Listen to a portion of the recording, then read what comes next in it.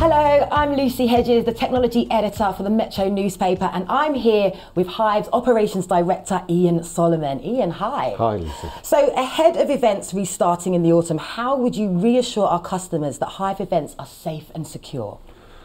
Well, okay, that's a big question. And first of all, I want to say how excited we are that they're opening up again. Yeah.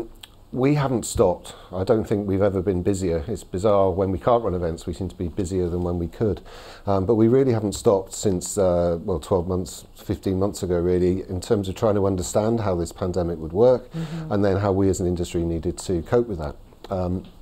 As a business, we run globally, and as a result of that, we've been able to reach out to our various operations directors and my fellow colleagues around the world to look at how different areas and understanding the disease, and also how what mitigation measures would be right.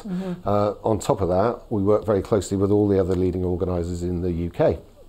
So we spent the last 12 months really putting together the guidance that has been rubber stamped and interpreted and incorporated by the UK government, and is now what is referred to through the guidance. So when you look on the AEO's website, that's guidance and regulations that have been put together by ourselves at Hyve, as well as our colleagues around the country. So we've been really, really heavily involved in that. And so that will lead into various different things. So there's social distancing measures, obviously, that we need to consider, cleaning, that's really, really important.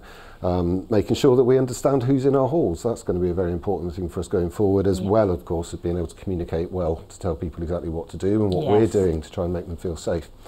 Then on top of that, of course, you've got the vaccination programme, which has been really a game changer for us. I mean, up until this point, we can work out how we can make people safe when we're there, but actually the reassurance that the majority of the country will have been vaccinated well in advance of our events running live does really help us to understand that it's going to be a very practical and enjoyable thing to do. Yeah, so a lot of work has gone into ensuring the utmost safety of anyone attending your events. Absolutely. We've written I think our risk assessment stands at about 92 pages long at the moment. But that risk assessment has also been run at some of our events. We've run events in Russia, we've run events in China, in India, in Ukraine, in Turkey, and they've all used the same risk assessment that we're using over here. And so we've been able to test it already.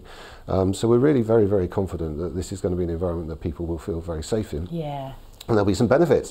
We're rolling out contactless registration, so hopefully that will disband with any queuing that we've seen in the past, as well as just being able to understand that we've needed to put in some slightly wider gangways to allow people to feel more comfortable. The gangways will be wider than most pavements that you walk on down the street. Certainly we think our environment will be easily more safe than any shopping centre and any retail environment that you'll be used to being in by then. Yeah. Ian, thank you so much for that brilliant insight. It's really good to know what Hyve's doing to ensure the utmost safety of everybody, so thank you. Brilliant, thank you.